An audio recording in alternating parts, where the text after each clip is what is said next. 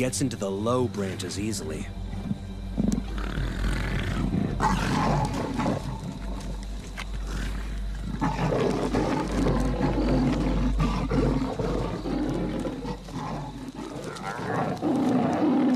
Cornered. The mother has no option but to meet her fate on the ground.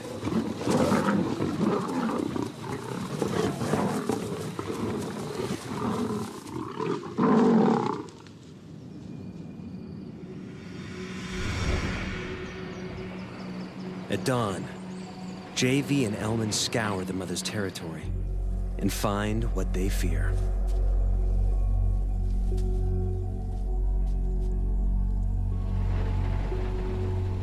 Their leopard, brutally injured, dying.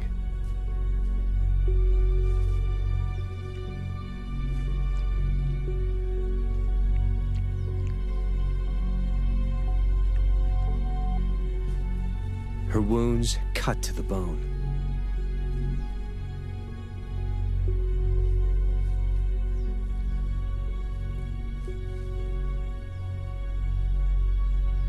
They watch as life slips from her torn body, and their window into the world of leopards closes.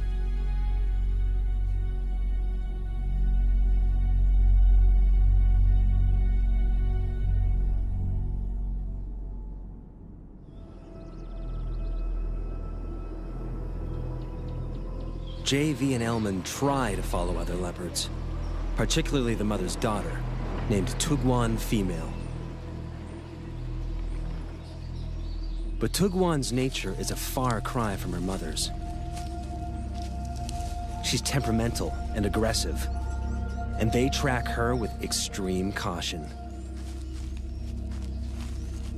So when they see her leave to hunt, they recognize a rare opportunity to get down to her den and see if she has cubs.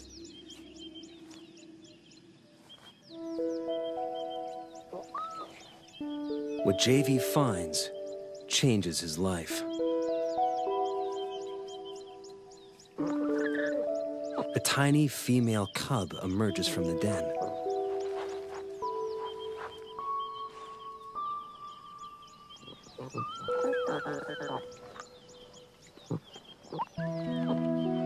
It's Manana, 10 days old.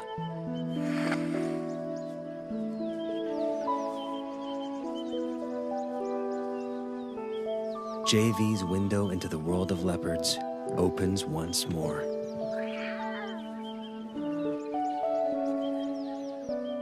As a single parent, Tugwan must hunt, or she and the cubs will starve.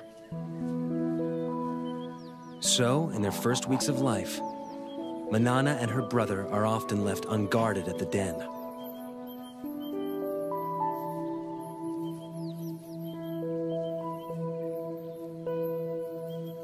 Lions and hyenas kill the offspring of other predators to eliminate the competition, and unguarded leopard cubs are soft targets.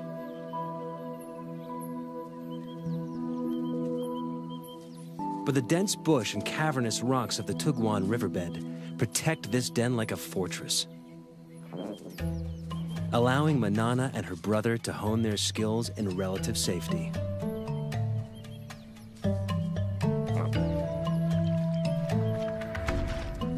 New creatures awaken their earliest hunting instincts. But it takes a little longer to grow into climbing.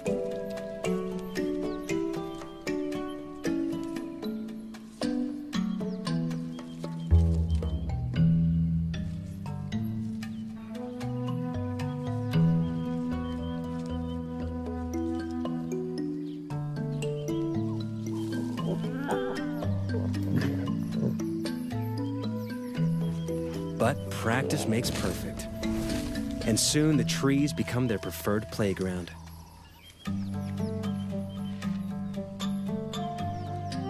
And everything in them, fair game.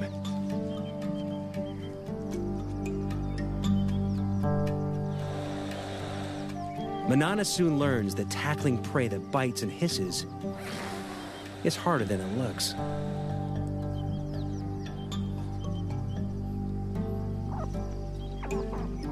She heads down after easier prey.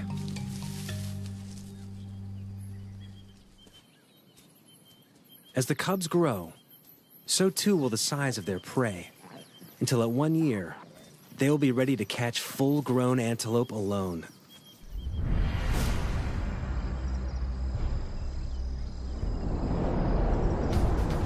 As adults, the treetops of Lundolozi will become their domain. The dense woodlands are perfect leopard habitat, abounding with a diversity of prey.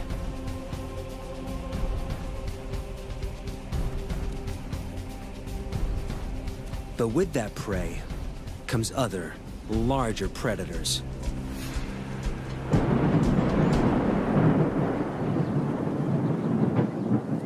Manana learns early in her solitary adult life that catching prey is only the first hurdle.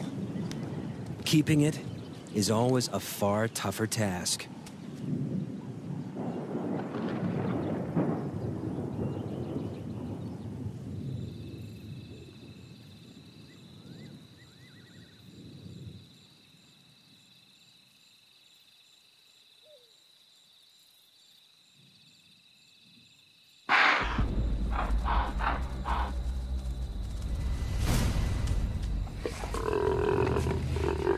The death rattle of the impala goes up like a flag, alerting wandering hyenas to the kill.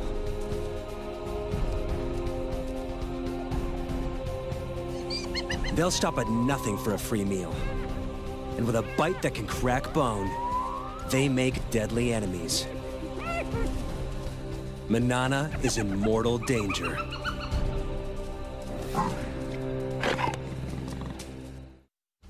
Seconds after Manana makes the kill, spotted hyenas surround her. Alone and outnumbered, she can't afford to fight.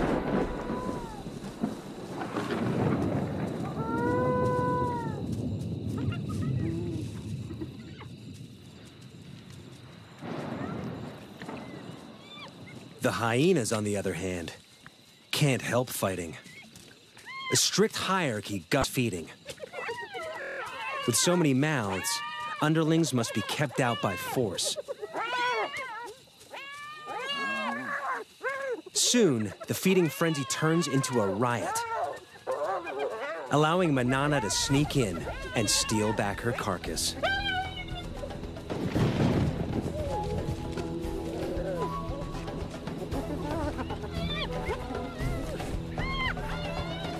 This time, she hauls it out of reach before the hyenas know what's happened.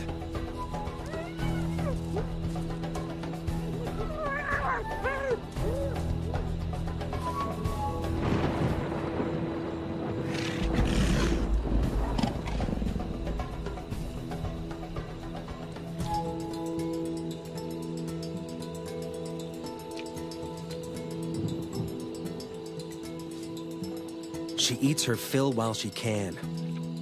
But hyenas are relentless.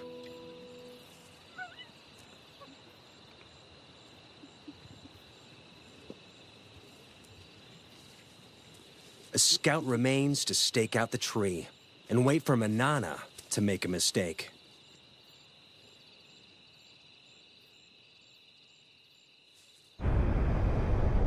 Leopards inevitably lose kills to predators. But when Manana bears her first litter, the stakes change.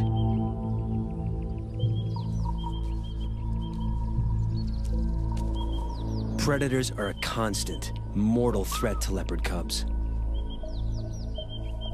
Here in the Kruger National Park, they kill 1 and 2 infants.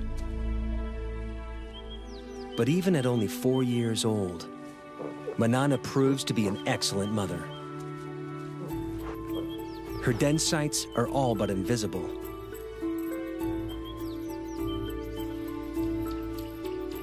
She moves the cubs every few days to keep the predators guessing.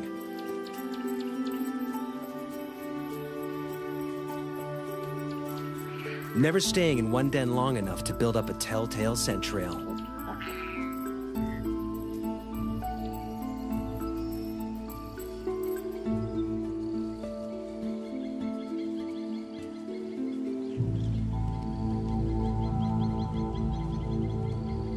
But there's one enemy that Manana cannot outwit. And JV knows it all too well.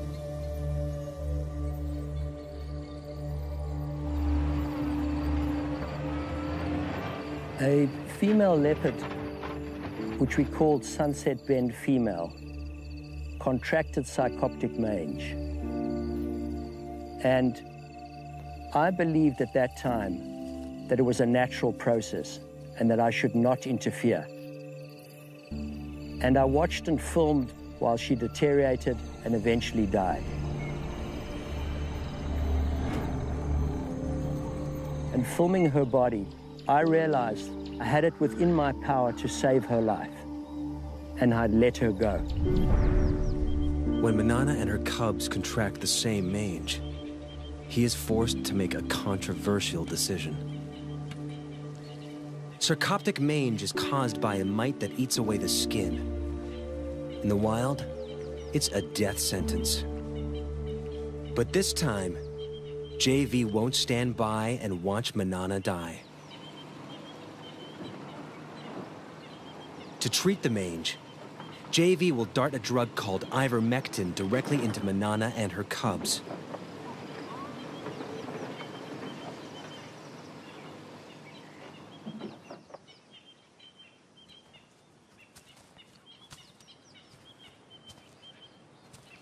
Elman tracks Manana to a dense grove of trees.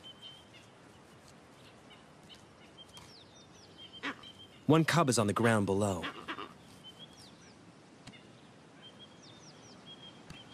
The other in the low branches.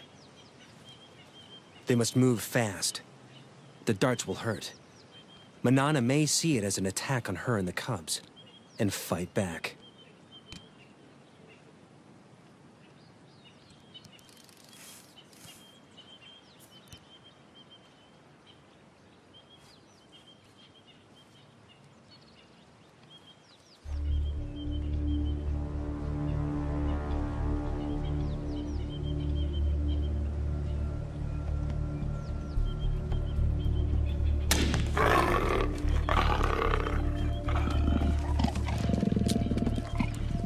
One of the few times when the dart hit Manana that I saw her really angry.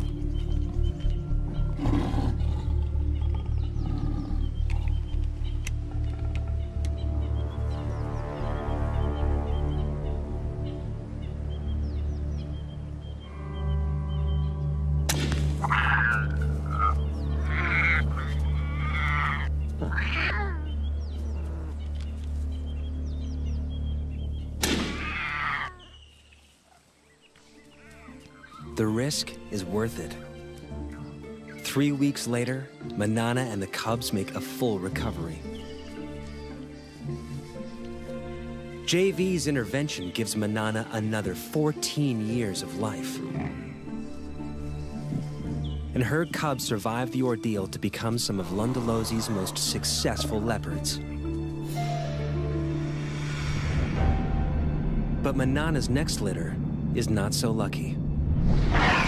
A new threat terrorizes her territory. Male leopards. Territorial males kill cubs that aren't theirs so that females can bear their cubs instead. When two competing males invade Lundalosi from either side, it turns into a killing spree as they repeatedly destroy each other's offspring. After losing 2 consecutive litters, Manana makes a move to end the slaughter. She seeks out one of the males and entices him to mate.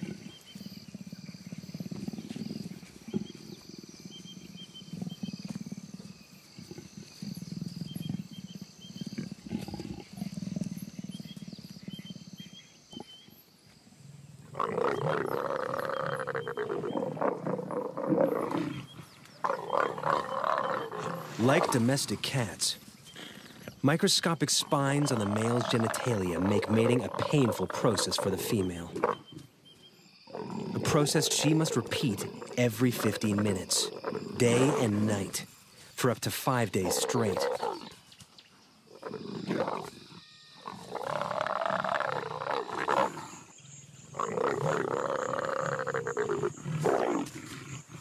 The repeated couplings force Manana's body to ovulate and help to ensure conception.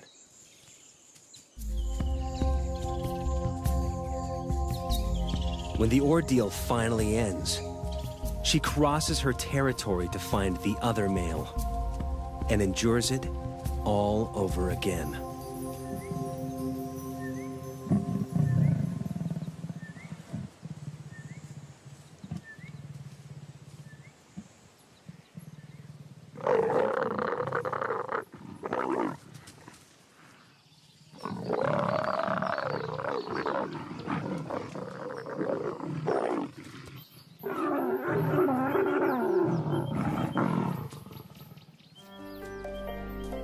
By mating with both males, Manana deceives them into thinking the resulting cubs will be theirs.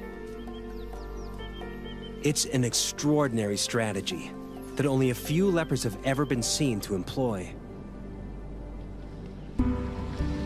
And it pays off. 3 months later, she has a single tiny cub.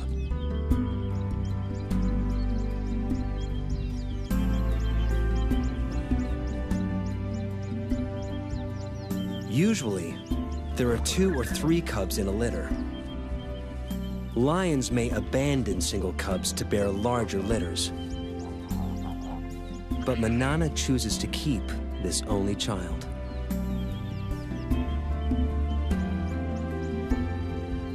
The rocky den hides many inaccessible crevices, and its perimeter is guarded by dense thorn trees. A lion or hyena will have to work hard to reach the cub.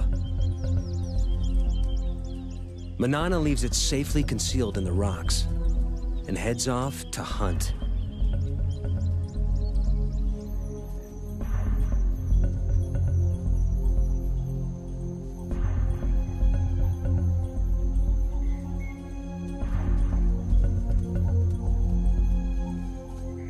But today, Manana's not the only predator on the prowl. There is one killer that can breach the den's defenses. And it's moving in, whilst Manana's attentions are elsewhere.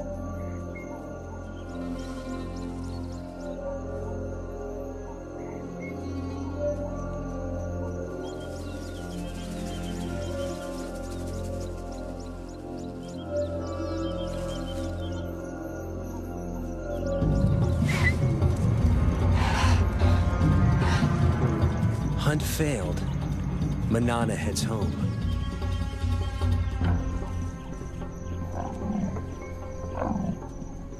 She gives a soft contact call for her cub, but there is no answer. Something is wrong.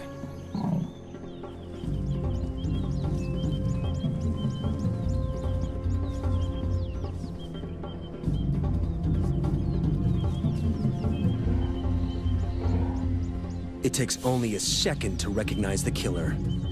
An African rock python, swollen with a cub-sized meal.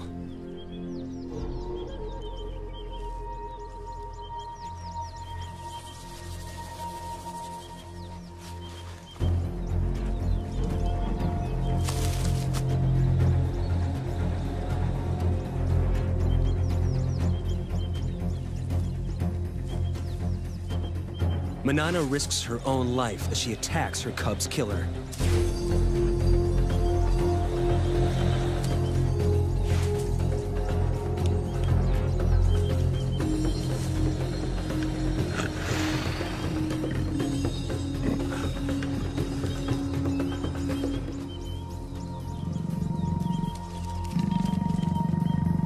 The python retreats into the thorns.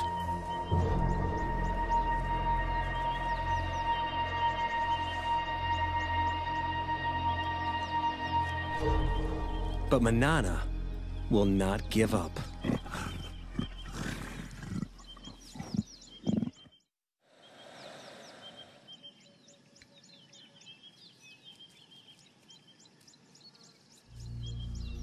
For 3 hours, she lies silently, staking out the python's cave.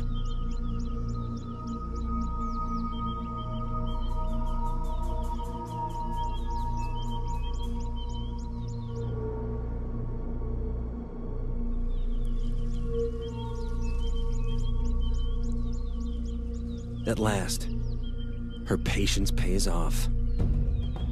The injured python finally makes a move. Manana is ready for the next round.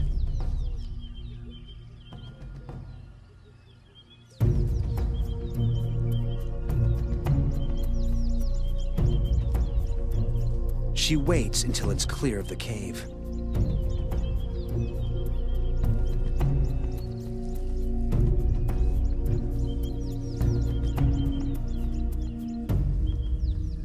But there's no battle. A built-in reflex forces the snake to relinquish its hard-won meal. Under stress, pythons regurgitate their prey to shed the extra weight for a speedy escape.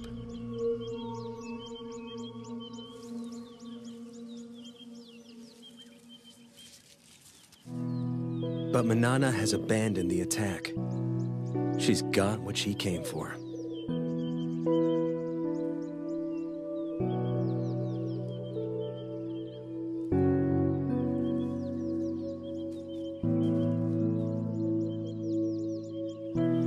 After the python disgorged her cub, I thought Manana would go after that python and kill it. But there was no act of revenge. All she wanted was her tiny cub back.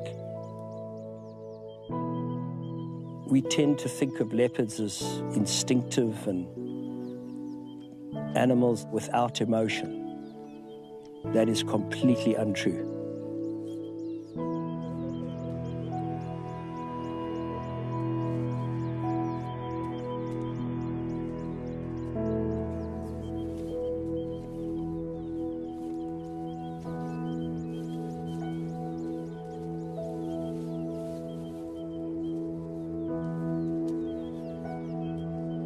Manana carries the body away from the den and begins to consume it.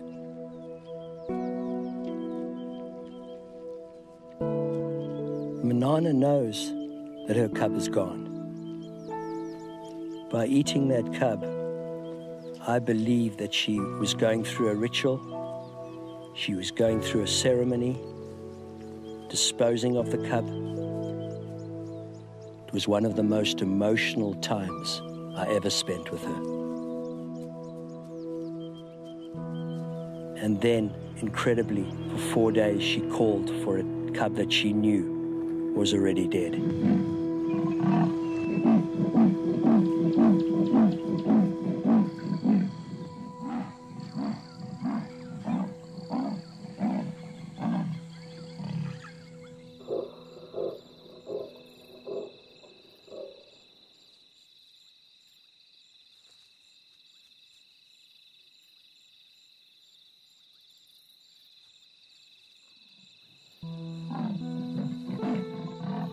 As a filmmaker, it's hard to just turn your camera on and capture the scene because it cuts very, very deep.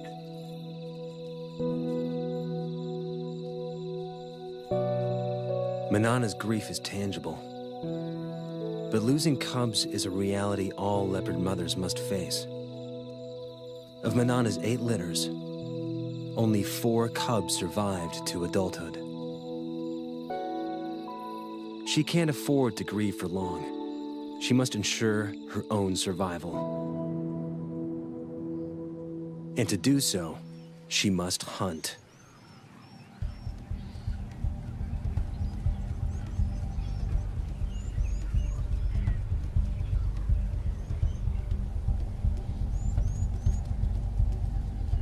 Her 15-meter vantage gives her a bird's-eye view on potential prey.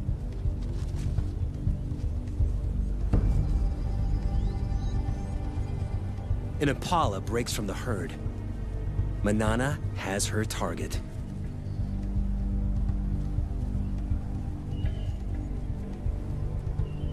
Now, it's all down to timing.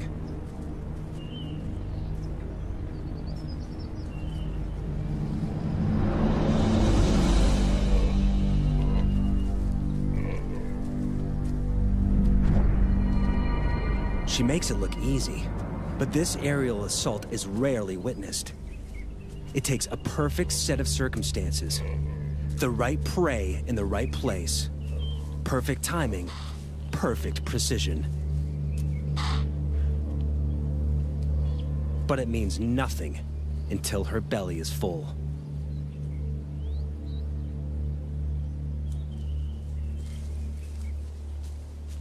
She needs to get the kill off the ground quickly.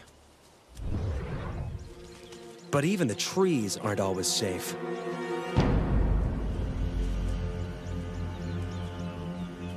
Lions are the leopard's #1 enemy in Africa.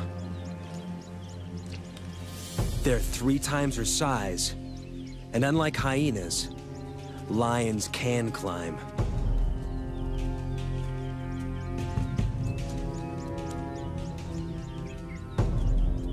Like her grandmother, it's a threat she can't escape.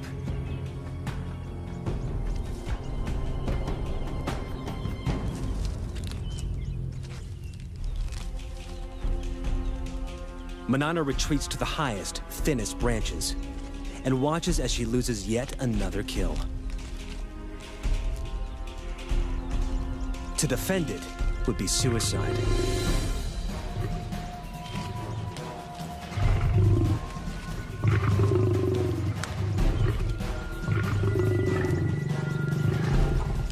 The pride's forces grow.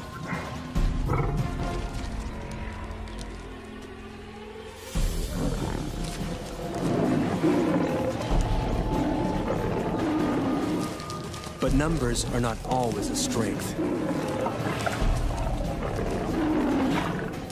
In a hungry pride, every scrap of meat must be fought for.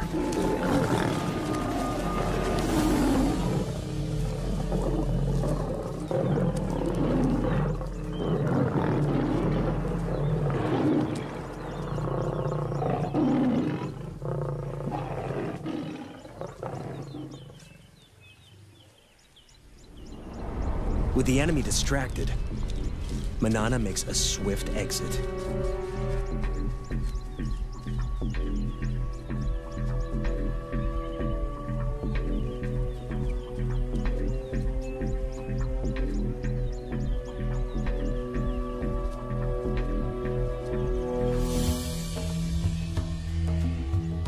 Barely is one opportunity lost, then another presents itself. A cheetah is on the hunt. They may look similar, but the cheetah is a very different animal to Manana. They're matched in weight, but the cheetah's long, streamlined body is built for speeds of over 100 kilometers an hour.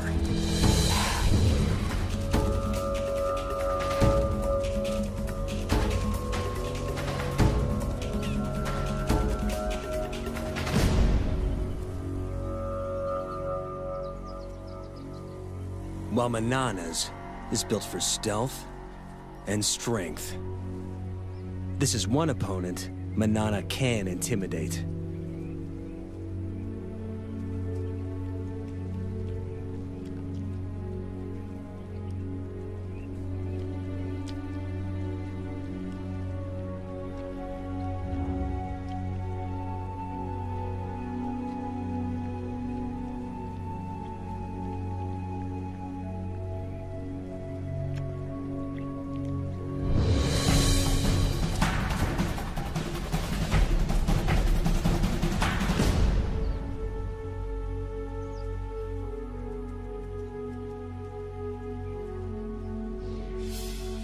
Leopards only pick fights they can win, except when it comes to territory.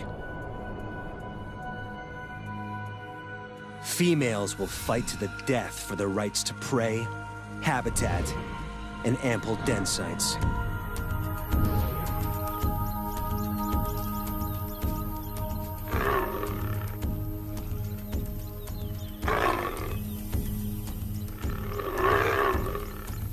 In her prime, Manana is a formidable opponent.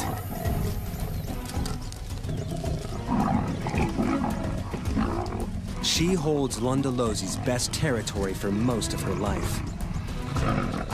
But keeping it means fighting often.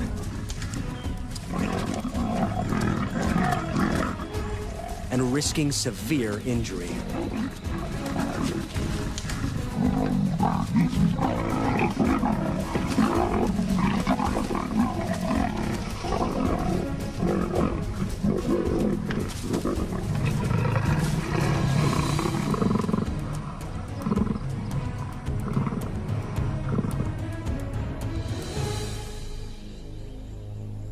As Manana grows older, those injuries begin to take their toll.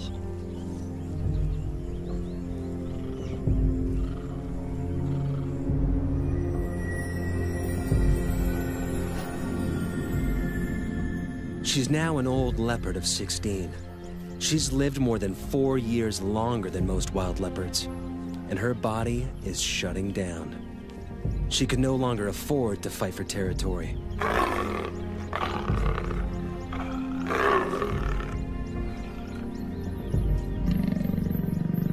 She must watch, humbled, as younger, fitter females mark on her turf and claim the best of her territory.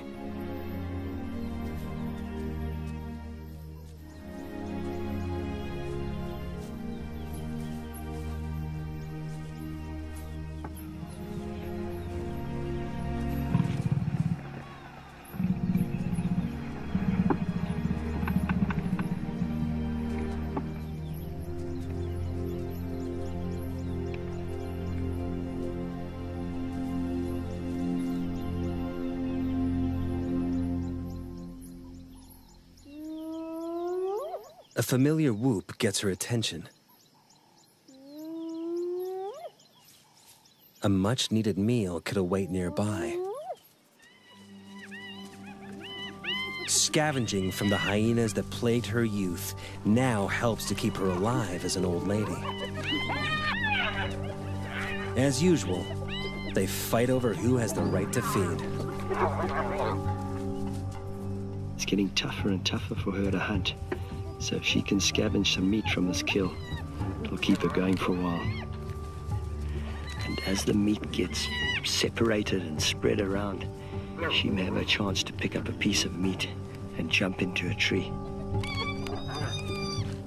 But while there's so many hyenas, it's very, very dangerous for her to go in now.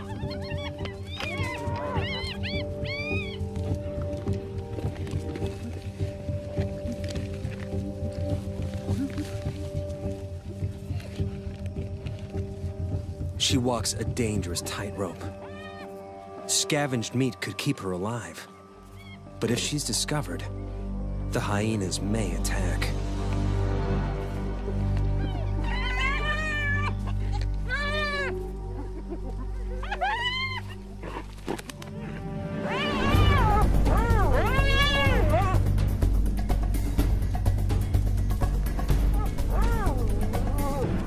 She's safe in a tree. But she's trapped. The hyenas will show no mercy if she comes down.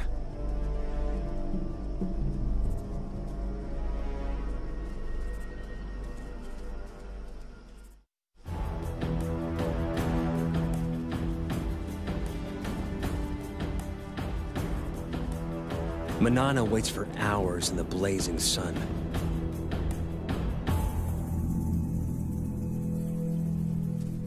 Until the hyena matriarch makes off with the last of the carcass. With the hyenas fat and fed, it's safe to come down at last.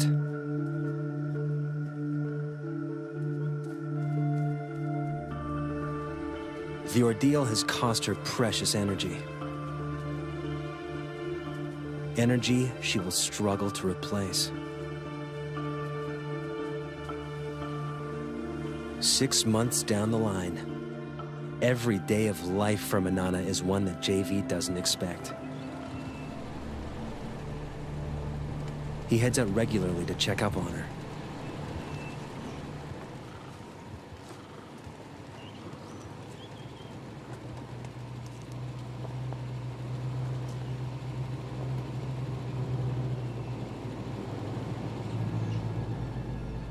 She's in the treetops, and she's seen something.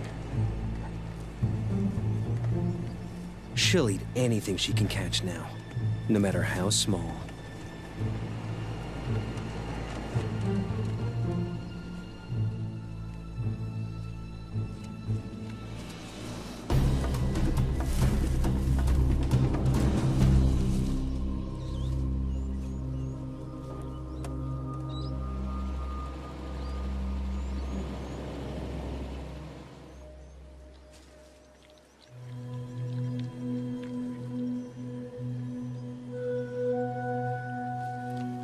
Manana used to be so fast, so strong, but now she's nearly 17.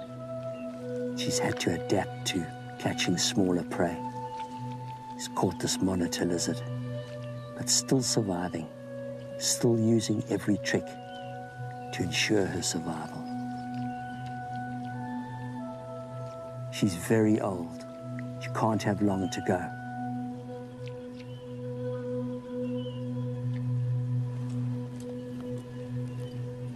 JV moves to sit with her, perhaps for the last time.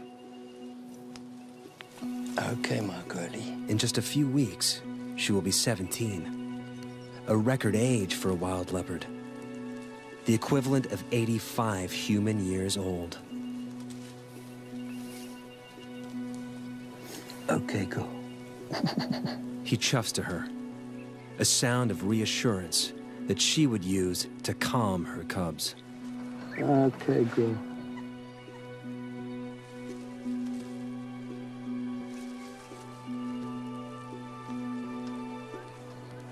Okay, girl. Okay, girl.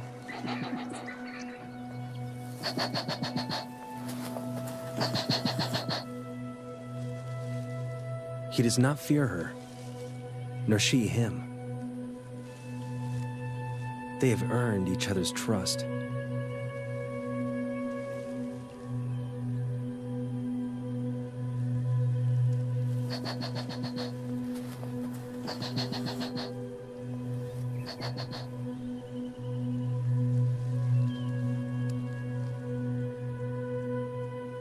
There are few people who could lie a body's length from a wild leopard. But JV knows his time with her is drawing to a close.